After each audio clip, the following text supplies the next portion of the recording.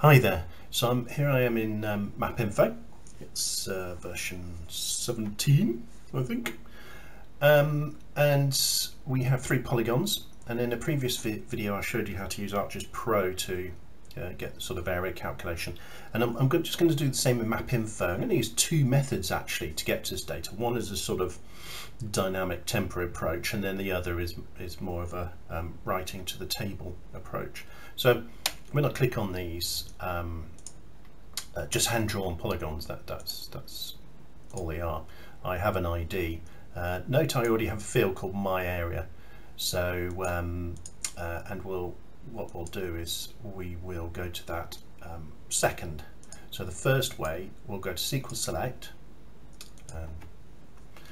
and in SQL Select we will select polygons, or some polygons I call it.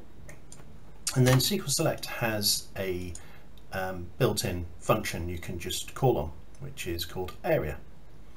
Very handy, and effectively that's all you do.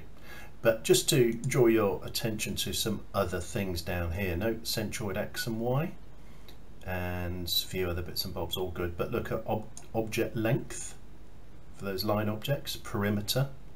So you know there's a few there that very powerful, easy to get to, and you can just go for it. So I'm going to pull out the area for each of those polygons, but let's just, if I put the cursor before the word area, let's bring up the ID, make sure there's a comma between those two. And also, just to show you a little trick that you may not know, is an alias, because it will just say, it'll just be like a default column title if I left it.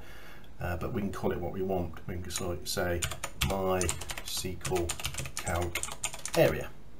So when I press OK now, we'll just put it in selection.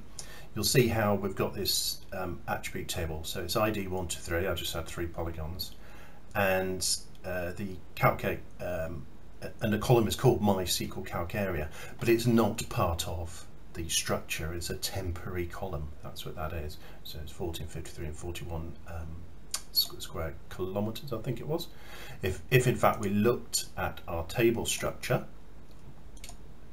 of some polygons, you'll see how there was no such field, and there still isn't any such field that I typed in, you know, my SQL calc whatever area. It doesn't exist, but I have added this one called My Area. So this is where you can do a second way to add this data and actually write it to the file.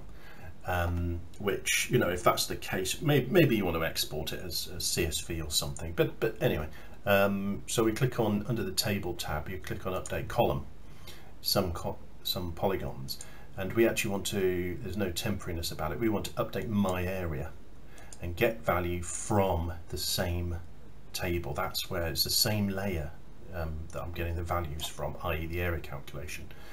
And I guess because I've done it before, it's filled that in. But again, you just have the same functions available to you.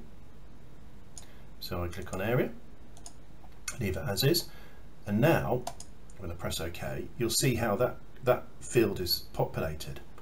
And in fact, I can up here you can say save table.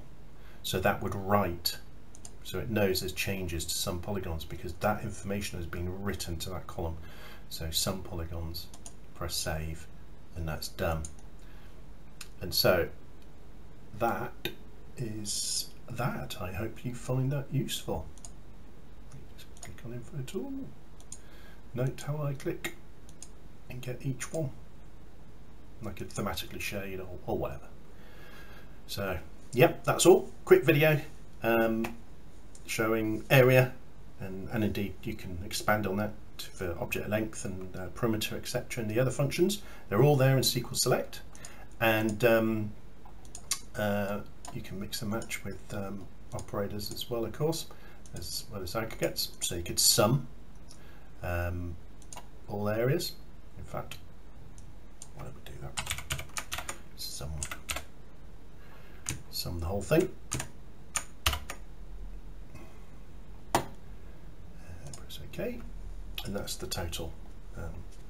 That's the total area for all those 3. There you go. Extra bonus at the end. Hope you enjoyed it. Thank you. Bye.